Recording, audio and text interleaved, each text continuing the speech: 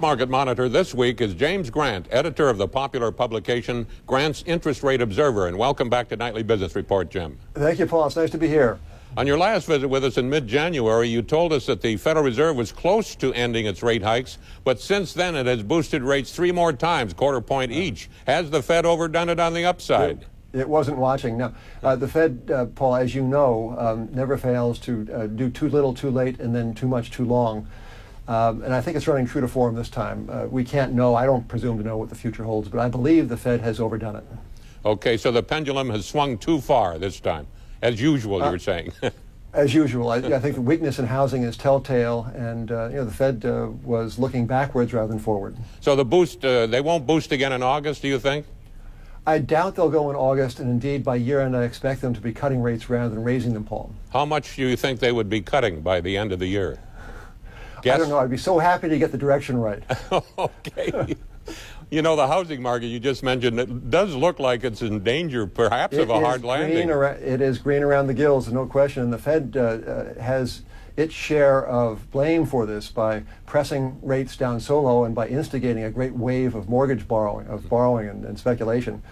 And the Fed's going to be hard-pressed to do anything except watch this landing ensue, whether it's soft or hard. I think it's almost beyond its control now. So there's not much they can do to prevent a hard landing? Well, the Fed will react to the difficulties in housing and the economy by, I believe, by cutting rates. Okay. It's only been a few months, but how do you think Ben Bernanke is doing as the Federal Reserve Chief? Well, I give him an F, Paul, only for taking the job. You know, he's such a smart fellow, tenured professor at Princeton and all, and yet he chose to enter this very unholy and disreputable line of work called price fixing, which is, as you know, what the Fed does for a living. The Fed fixes a rate. Now, don't sugarcoat it, Jim. Give us a quick opinion on the stock market, bullish or bearish there? Well, the trouble with the stock market, I believe, is that bargains are so few and far between. I believe in looking for things one by one rather than making cosmic comments on the whole. And what I'm so struck by, Paul, is that your company will miss by a penny and its stock price will be down by, as it were, a pound. People seem to have no conviction, and they ought to. They ought to find a good, cheap stock and then not watch television, except, Nightly Business Report. Of course. On your last visit in January, you made 2 buy recommendations. Let's see how they've done since then. Third Avenue Value Fund, up 1.5%, not bad at all. And the iShares Japan have been a much higher, 15 plus, but now they're down about 3% from there. But that's not bad. Preservation of capital in a very volatile market. That's not, I compliment you there. Not bad. Thanks. 2006 even is okay, I guess. All right. How about some new recommendations, Jim? Well, I want to keep us out of trouble even more so now, Paul. I want to suggest first the iShares Lehman 3 to 5 year Treasury bond fund, which, as the name suggests, is a way to get exposure to the very short end of the Treasury market. And if the Fed is going to cut rates, that's a good place to be.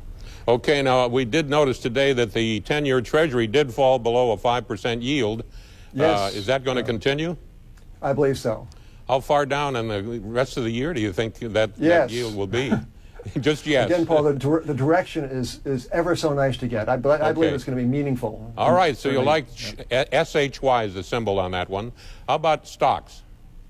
Stocks, I think there's value in chicken. Certainly there's taste in chicken. There are 2 stocks have been out of favor, as indeed has been chicken. One is Gold Kist, which is a leading U.S. producer of chicken. Boy, the stock has taken it hard, hasn't it? It has. Okay. Fears of avian flu, and so has Sadia, which is perhaps the global low-cost producer of chicken. It's headquartered in Brazil. Both these stocks are down hard, and I think they offer value. Very good. Do you personally own these securities? I do not, Paul. This is a platonic relationship I have with these names. Okay, very good. Jim, we'll have to wrap it up now, but I want to thank you again for your insights. We appreciate it. Thank you, Paul. Nice to be here.